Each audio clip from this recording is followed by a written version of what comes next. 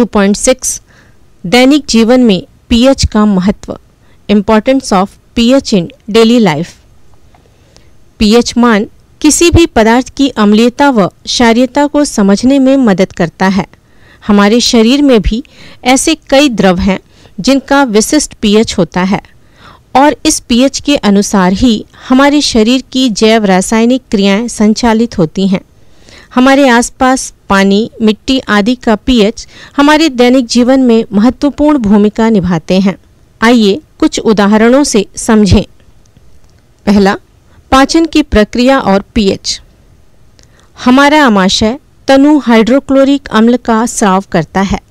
यह आमाशय को किसी प्रकार की हानि नहीं पहुंचाता, बल्कि भोजन के पाचन में सहायता करता है।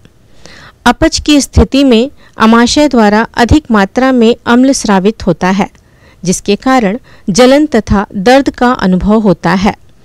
अधिक अम्ल को प्रति अम्लों जैसे दुर्बल क्षारकों के द्वारा उदासीन किया जाता है। दूसरा, रक्त का पीएच और जैविक क्रियाएं।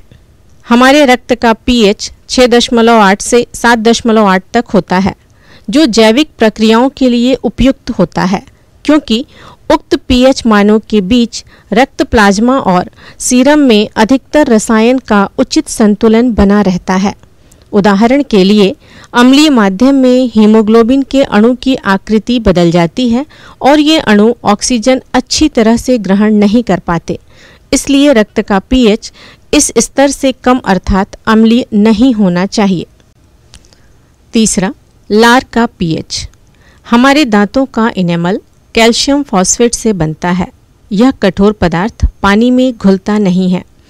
जब हमारे मुंह के अंदर उपस्थित लार का पीएच 5.5 से कम होता है, तब दांतों में सड़न प्रारंभ होती है।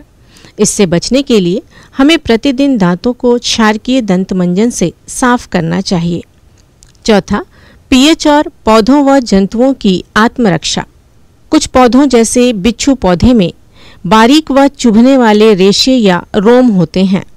जब भी कोई मनुष्य या जंतु इनके संपर्क में आता है, तब ये उनके शरीर में चुभकर फॉर्मिक अम्ल छोड़ देते हैं, जिससे जलन और दर्द का अनुभव होता है। इससे पौधा खाए जाने से बच जाता है। मधुमक्खी भी डंक मारने पर एक अम्ल का स्राव करती है, जिसके कारण भी दर्द एवं जलन का अनुभव होता है। इस प्रकार पौधे तथा जंतु अपनी रक्षा करते हैं।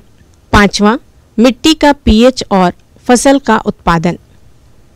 धान के उत्पादन के लिए अनुकूल मिट्टी वह होती है जिसका पीएच 5 से 8 पाया जाता है। मिट्टी का पीएच इस स्तर से ज़्यादा या कम होने पर फसल का उत्पादन प्रभावित न हो, इसके लिए किसानों द्वारा खेतों में खाद या चूना या राख भी डाली जाती है। इसी प्रकार हाइड्रेंजिया का फूल मिट्टी की अम्लीयता के अनुसार ही अपना रंग प्रदर्शित करता है। जब मिट्टी अम्लीय होती है तो यह नीले रंग तथा जब मिट्टी हल्की क्षारीय हो तब यह गुलाबी रंग प्रदर्शित करता है।